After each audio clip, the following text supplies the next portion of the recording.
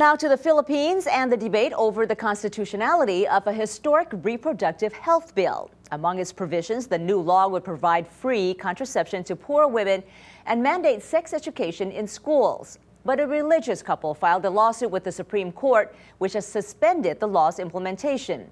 This law has reopened a split in the largely Catholic country. Our contributor Noel Tarrazona has more. The Philippine Senate endorsed the reproductive health bill to the president to enact it into law. The upper house says the Supreme Court order to stay the law is to give judges enough time to decide on the issue. But it has only sparked new debates not only between the church and the state, but among net users in the Philippines. This net user wrote in somewhat fractured English, why the Supreme Court stops the implementation of this law is because our country as a Catholic wants to impress the new folk. For what? One post on Raptor.com said, they are just delaying the inevitable. There will be an RH law. Every country needs it. Every country deserves it.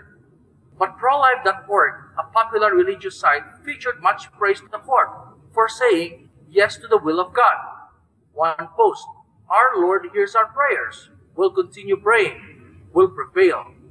This Catholic conservative user thinks the RH law is just the beginning. He wrote, the RH law will pave way to divorce and same-sex marriage in our country. There's a midterm election coming up next month. The Catholic Church is appealing to the country's 52 million voters not to vote for senators who supported the RH law. Catholic laymen hung banners throughout the country, calling the senators the team of death. In Mindanao, I'm Noel Tarrazona for LinkAsia.